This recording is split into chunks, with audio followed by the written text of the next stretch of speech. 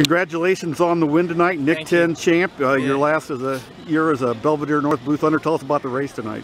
It was more strategic than anything. Me and my teammate Jared, we're just trying to go 1-2. So I got to save some. I'm in the 800 mile coming up next, so just trying to win it with as least damage as possible. So. And I saw you a lot of times. You look around to make sure who was behind you sometimes, because they did give you a little bit of a chase there for a while, didn't they? Well, I was just making sure everybody was still in a group. You know, it's easier to run fast when there's people around you. And I knew that I wasn't going to PR today, but I could have helped somebody else PR. So I was just cruising along in the middle, trying to keep everybody up and packed together until that last mile so you could go. So how big is it to win a Nick 10 event like this in your senior year? It's awesome. Hopefully I can do 2 more.